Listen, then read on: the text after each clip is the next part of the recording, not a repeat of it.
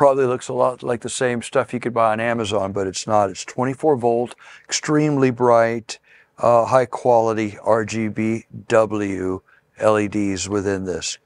When you get this on a roll, it is 10 meters. You can put 2 of these together on one channel of any of our DMX power supplies.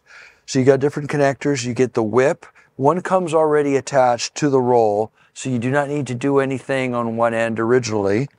But there's a lot of different adapters, like this little one that lets you do a 90-degree turn. And you have a splice connector allowing you to put 2 together. If you're really, really good with this stuff, what we do, I say we, Chris does this.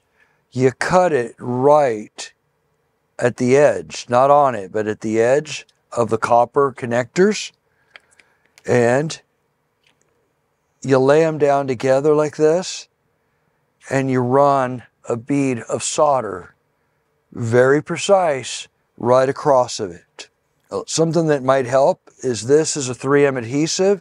It's just get a little piece of plastic or something that you could stick this to that'll become part of it, where you could cut and trim the sides. It'll give it some stability and strength to the solder joints.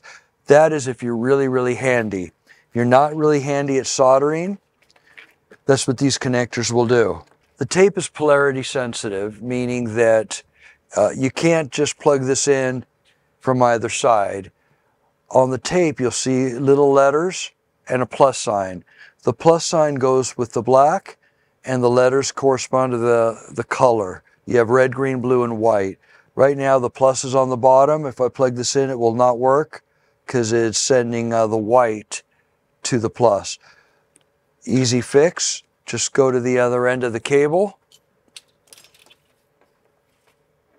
And there it is. Plus is on the top. You're going to want to peel back a little bit of the 3M tape and just cut it. Just cut the little piece off so it's not in your way. That way the contacts are visible. You want to put this in. If you look inside all these connectors, there are 5 little pins that are sticking up. The plastic compresses down, making the firm connection here. You want to go in not too far out or it'll fall out and not make connection, but you go too far in, you will short it. So put it right on top where you could feel that it's sitting on the 5 little pins. Close this down with your hand. Apply good pressure from both sides until you're bringing it down. Once you've got it just about closed, we use some channel locks and just squeeze down on the edges. They will lock into place.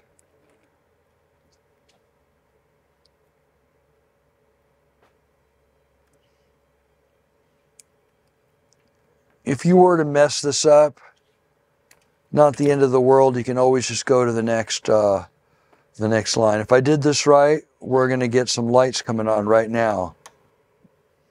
And there you go. Same exact way with the splice connector. On the splice connector, when we go to this other side of the tape, it is plus on the top. So when you get a new roll to splice into it, it must also be plus on the top so that all the colors correspond. You'll do the same exact thing, peel back the 2-way tape and stick it in. Crimp it down. I don't recommend trying this while it's still live.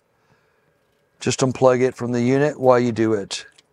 And the same rules apply with your 90-degree. We offer this really, really beautiful aluminum channel. You can take the diffuser off. I don't recommend using screws in this because the bumps can affect the tape, but if you use a good 2-way tape on the back, you can use a very, very tiny screw with a small head just to secure it on there. Just lay your tape inside. You can use a 3M adhesive, or you don't really have to. It doesn't have anywhere to go. Although I do like using the tape, don't you, Chris? Because it keeps it it keeps it completely even all the way to the bottom of the channel.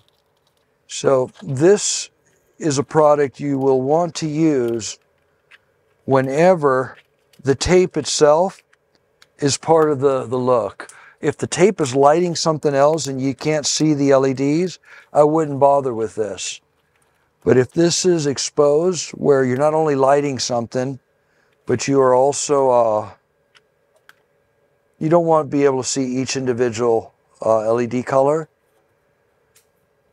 The diffuser doesn't quite get rid of it altogether, but it completely softens this look, especially on a color change.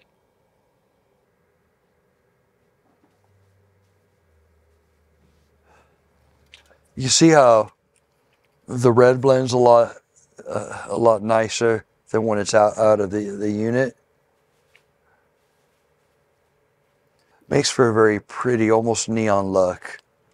It's a nice finished look. Anyway, always, as with any connections, always inspect all your wires, tug on them, be sure they're not loose, and make sure there are no stray wires shorting across any of the leads there. Okay. The 3M adhesive is extremely, would you say powerful? It sticks. We've done commercial installs where this just doesn't come off. It is really good. What you'll notice on it, it's pretty cool. It's by design. When you first put it on, it is easier to take it off. But once your tape has been stuck down and it's been down for a long time, it like cures, and it really sticks onto something. Sticks onto something. I'm done. Thank you for watching.